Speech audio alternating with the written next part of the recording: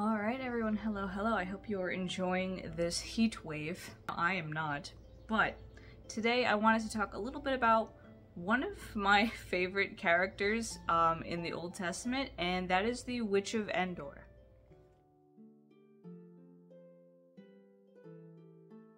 By the way, if you want to see these videos 2 weeks earlier, consider subscribing to my Patreon, where you not only get all these videos, but also recipe cards, specific deity profiles, and lots of other interesting things to look at. Video tiers start at $10 a month, so definitely consider checking it out.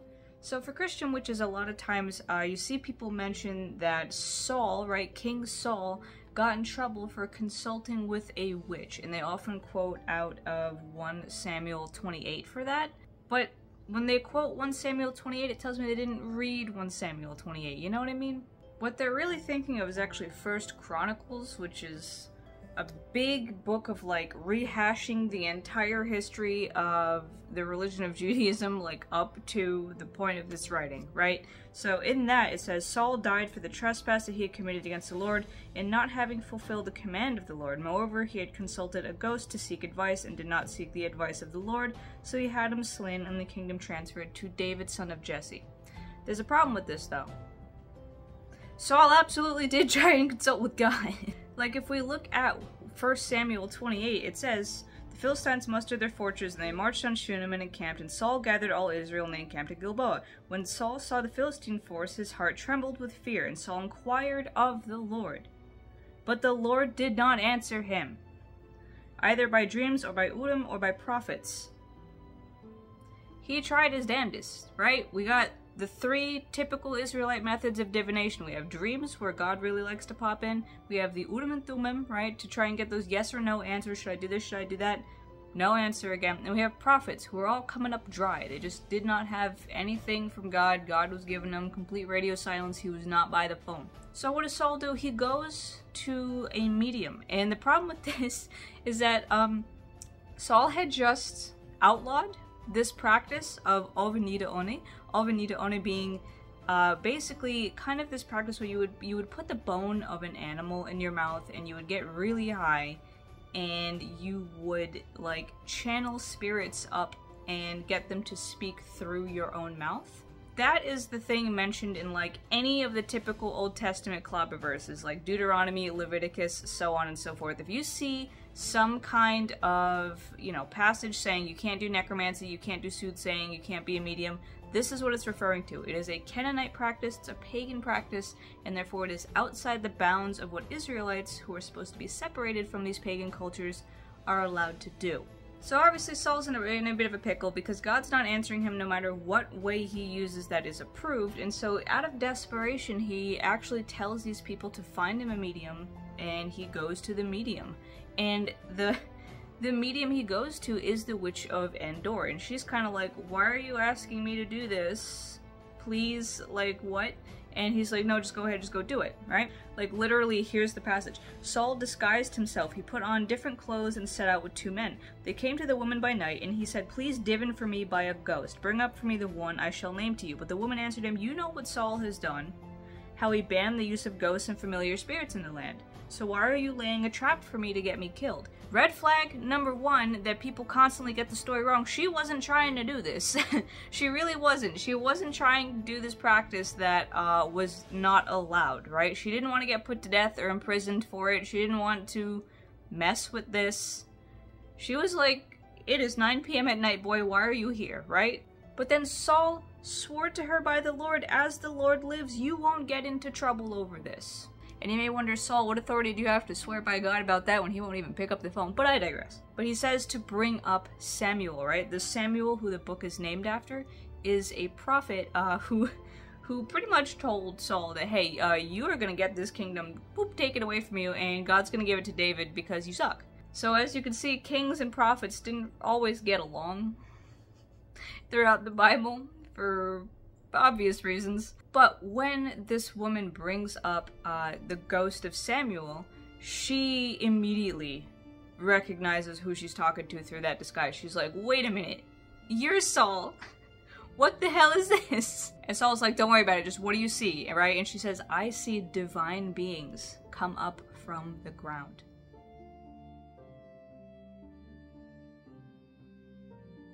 So we're going to pause here to talk about this because this is the first really interesting part where she is bringing up a human soul and she calls it a divine being. And so in the footnotes of the Jewish Study Bible, what's really interesting is it says that, Sheol, the abode of the dead, was believed to be beneath the earth, and though dead, Samuel the prophet is still expected to be able to foretell the future. So only the Witch of Endor could see the ghost, though? Like, she's describing, like, oh, he's an old man, he's wearing a robe, but only Saul and the witch can hear him, right? And another interesting part of the footnotes is that this is considered to be real, right? Not trickery. The Bible believes in the possibility of sorcery, soothsaying, and necromancy, but prohibits them as heathen practices, right? So this is the thing. A lot of people will say magic's not real, this and that. They'll say, oh no, this is charlatan, this devil trick. No, the Bible totally acknowledges that these are real things people can do. These are real practices people can perform. They're just not for the Israelites because they are Canaanite practices, and the entire point of the Israelites is to separate themselves from other neighboring pagan tribes.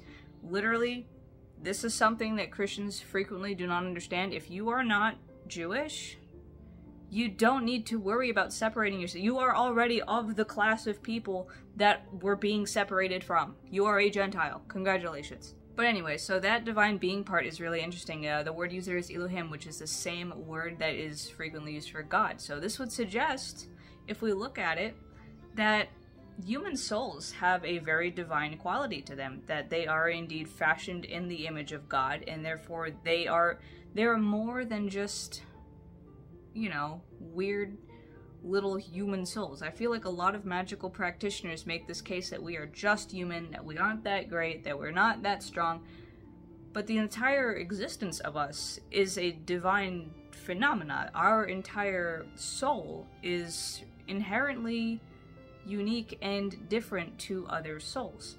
And of course there are belief systems where you can get reincarnated as like a fox or a bug or something, and like, you know what? Sure, but it makes me think of like when you have a dog that people say, oh, they have a human soul because they just act a little different than other dogs. They have this intelligence and this emotional capacity, or at least it feels like it. That's what it makes me think of. Human souls are inherently divine things, right? Like, and all souls are. So are the souls of the plants, so are the souls of the birds. They're all divine, but humans specifically are big, powerful souls that a witch can pull one up and say, I see a literal god coming up from the ground, right? That's pit stop number 1. Number 2, right, is when we get into the meat and potatoes of this. Remember Chronicles? They said, oh, it's because he consulted a ghost that God didn't like him. Whoever wrote Chronicles is getting this story a little bent because, again, he didn't go to this medium first. He tried every avenue of talking to God first. The real reason that Saul is getting his whole booty handed to him by God personally is exactly and explicitly stated in Samuel.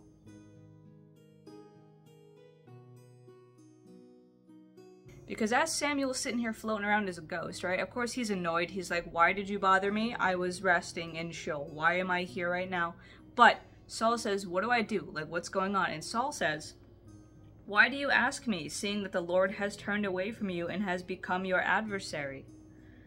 The Lord has done for himself as he foretold through me. The Lord has torn the kingship out of your hands and has given it to your fellow, to David, because you did not obey the Lord and did not execute his wrath upon the Amalekites. Bing bong, very simple. Apparently, according to this passage, God is already at odds with Saul before he ever even conceives of the idea of finding a medium. This whole idea that Saul got in trouble for consulting a witch, no. That is like, if anything, you could call that the cherry on the poop cake, but like, otherwise, that has no bearing on the situation. At this point, God has already given this man like 18 strikes, and he's like, nope, no. Just on principle, no.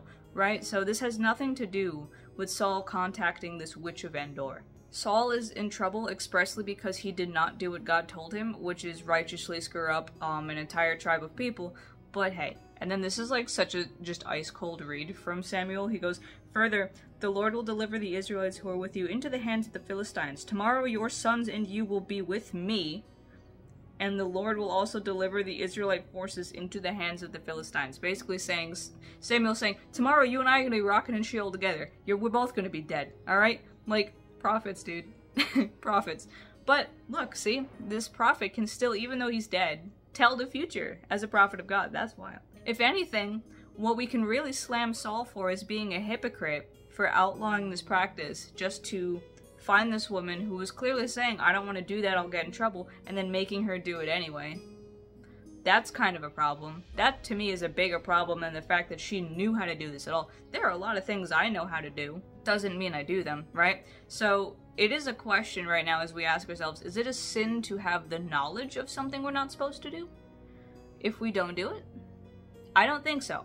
And so I think this woman was coerced into doing something she didn't want to do by the man who threatened the death penalty to people who do it. That in itself is a pretty messed up situation. I think we can all agree. So if anything, if we're going to slam Saul for this behavior, it's that reason right there. And it has nothing to do with just contacting the medium in general.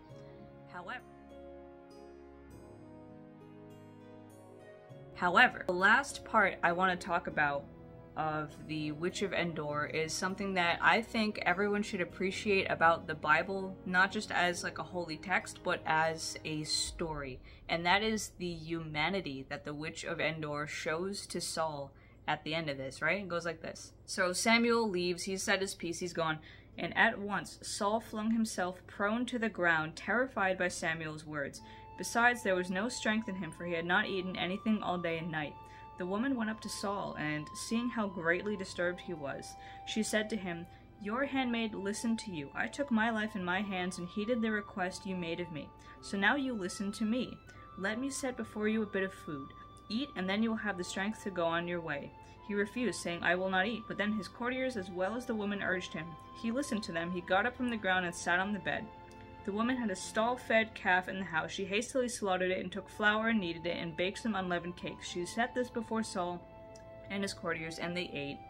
Then they rose and left the same night. So that whole paragraph to me is, again, it's really important because Saul, yeah, he's kind of the antagonist in this story now. We're shifting our focus to David as the next hero of Israel and all that.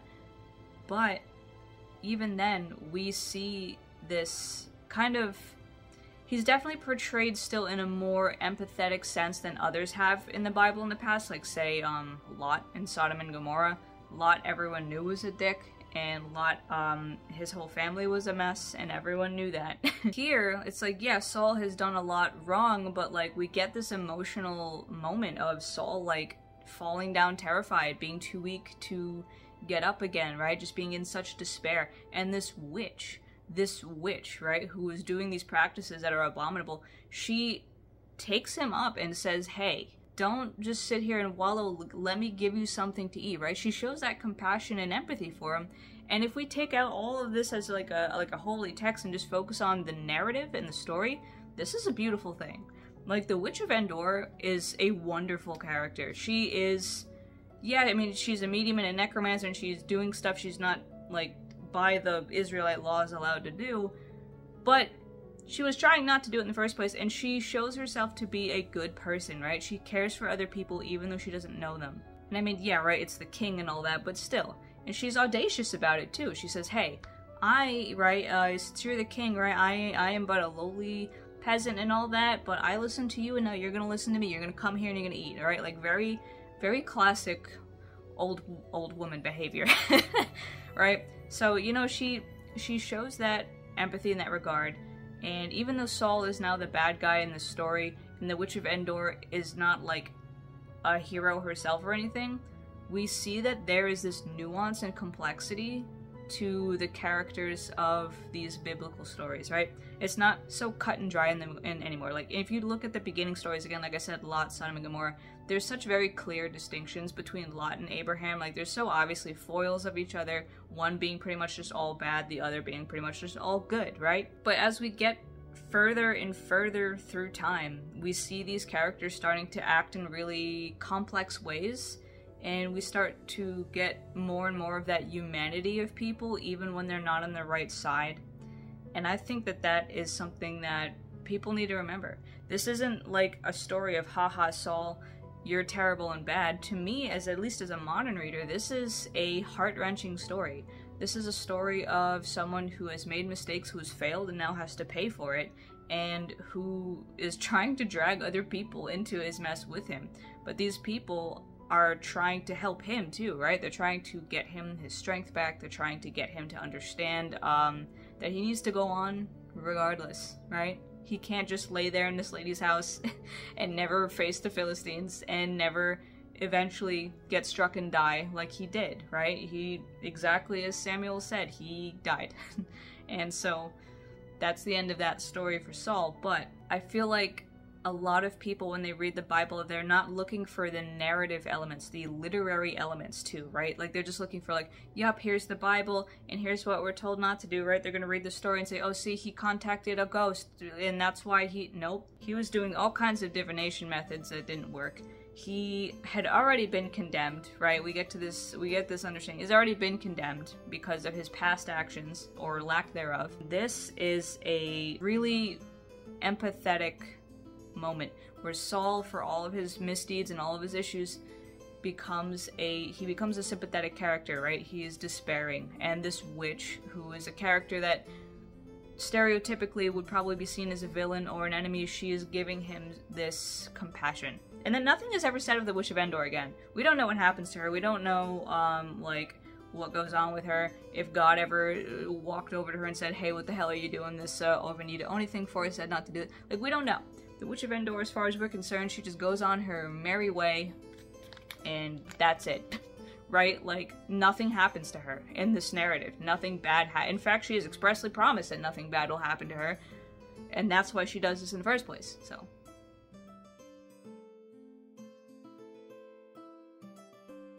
When we read the Bible, it is insanely important to actually read it. Who would have guessed?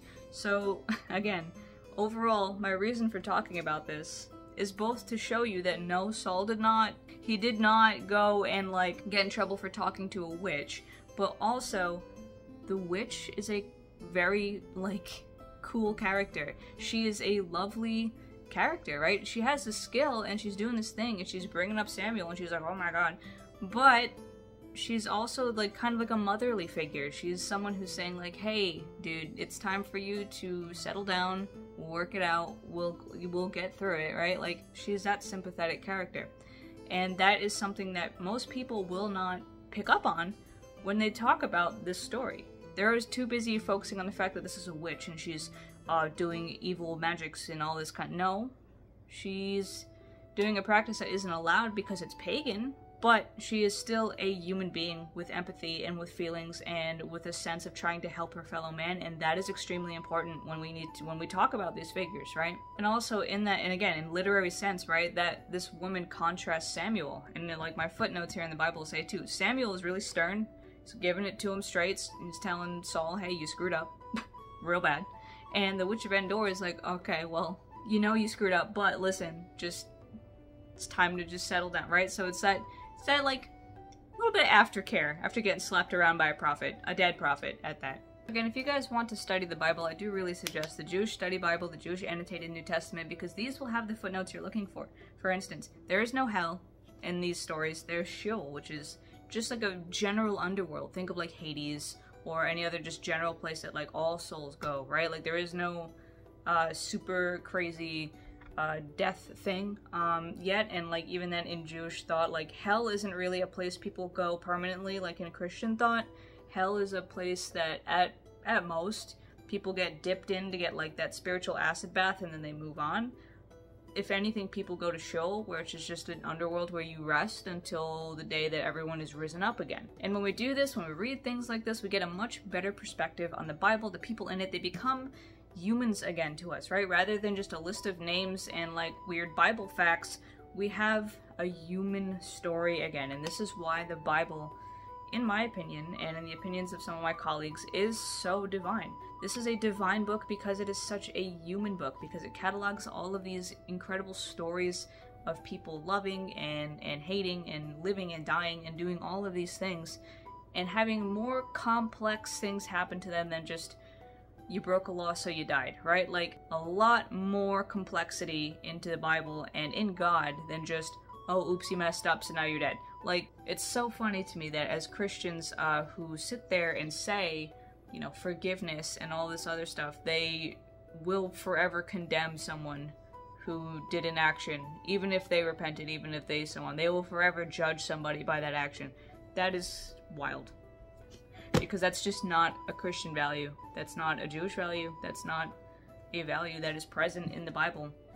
To forever just condemn somebody, even after they repented, cleanse themselves, and so on. Like, you know? But, all in all, again, tell me what you think in the comments, and also tell me if there's another controversial figure that you really like from the Bible. So, I'll see you guys next week for a bit more chats on other witchy tips, and I hope you have a great rest of your week. See ya!